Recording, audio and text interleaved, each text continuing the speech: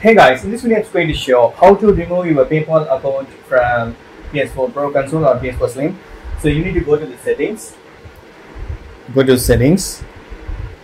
On the settings, right, go to account management.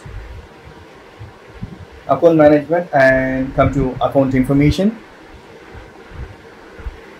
So under account information, right, come to wallet. Wallet, click on this payment methods.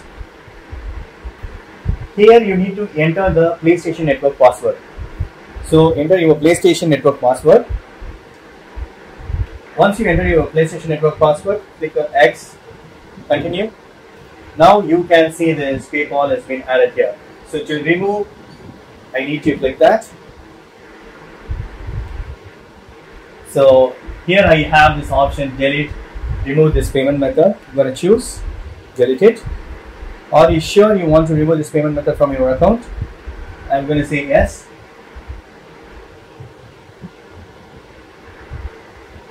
I'm going to say yes now. That's it. Now my PayPal account has been removed successfully. That's it. Thank you so much for watching. Please put comments and feedbacks to my uniform. Thank you. Bye.